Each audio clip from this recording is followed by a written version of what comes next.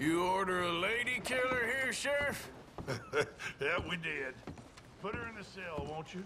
I protest my innocence. I protest my innocence. She might be a little shaken up. She lost another fella out by the falls. Poor dear. Men just got a habit of dying around here, don't they, Mrs. Swan? I hope you'll be comfortable, miss. She'll be fine. Now come get your money off the desk here.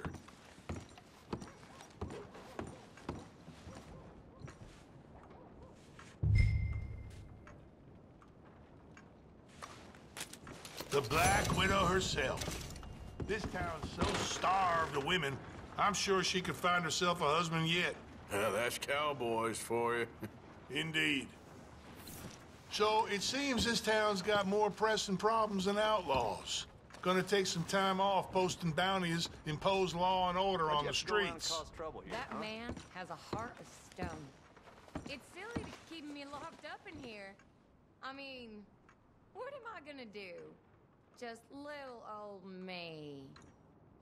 Let me out to exercise a little. I'm immune to your charms, Mrs. Swan. It's so boring in here. Can we have some fun, Sheriff? Just the two of us? And to think you was sniffing around this office at one point. I'm lucky you was charmed by another. You see, Sheriff, I know your secrets. And I could spread them all over. Like Miss Moria? Don't you dare mention Moira again. Now hush. Oh. Show me some sympathy, Sheriff. I'm a widow. A poor little widow. You forget? They can say what they like about you, but at least you respected the sanctity of marriage. Till death do us part.